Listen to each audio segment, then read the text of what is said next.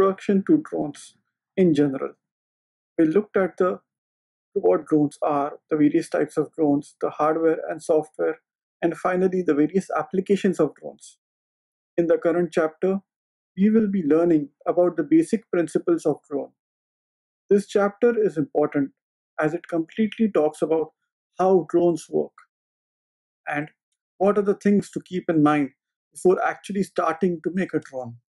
The first lesson talks about the basic principles of how drones actually work. Let's look at the details for the same in our today's lecture.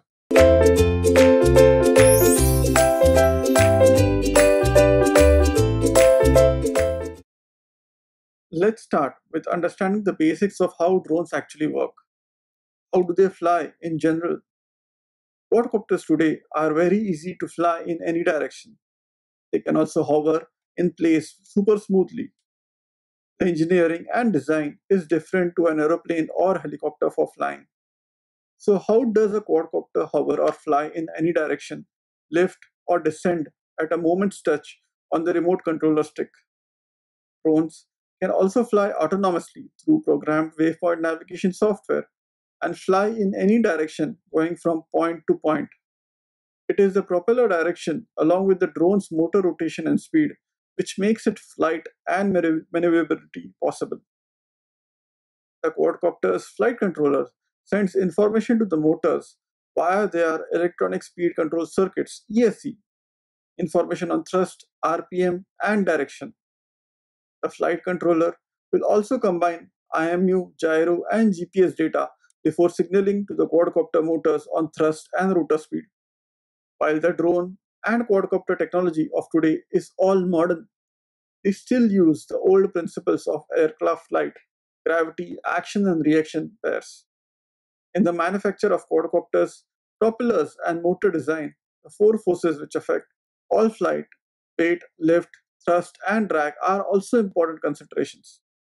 Mathematics is also used to calculate quadcopter motor thrust, while aircraft aerodynamics is used for propeller design and the movement of air above, below, and around the quadcopter.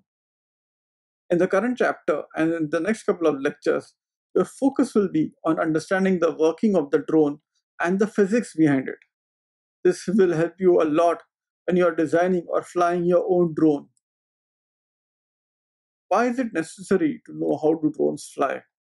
With a small bit of experience, flying a quadcopter becomes automatic. You move the sticks on the remote controller ground station, which sends the quadcopter in whichever direction you want to fly. We don't need to think about what the motors or propellers are doing.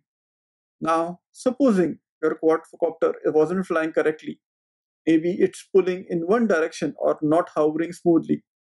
Well, understanding how a quadcopter works and flies will help you locate the issue with the motor or propeller, especially if a visual inspection does not show a fault.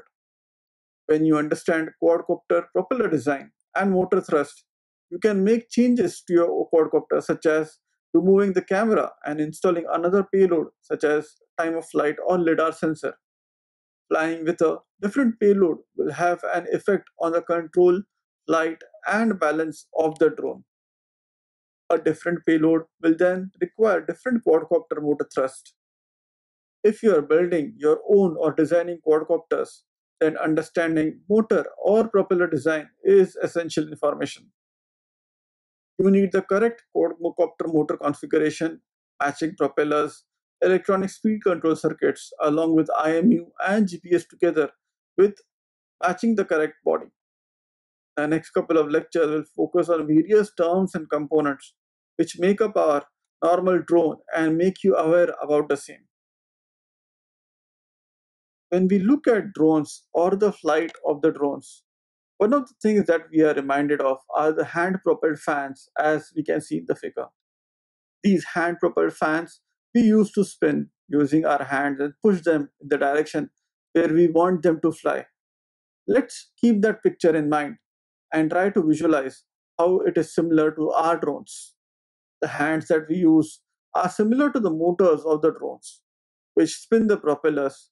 The push that we give with the hand is the thrust force that we give to push the propeller in a particular direction. Do a very simple exercise. Try to make a hand propelled fan and see it fly. This will help you visualize the forces and the moments that actually act on our drone.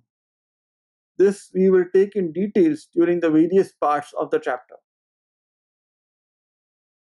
Some of the basic principles that we need to know in terms of the drone are takeoff, cruise, landing, hovering, turning, stability, and gyroscopic effect. These principles are very important to understand because they form the basics of operation of any kind of drone. In any kind of application, any kind of mission, these are the basic principles that you require for flying or understanding how a drone flies. We will be looking at these principles in much more details in the upcoming lectures. To summarize our first lecture in chapter 2, we talked about the flight of the drones in general. Why is it necessary to understand how the drones fly? What are hand propelled fans? And what are the various principles that we need to understand about the drones? In the next chapter, we will start the understanding the various forces and moments that act on the drone. Thank you very much.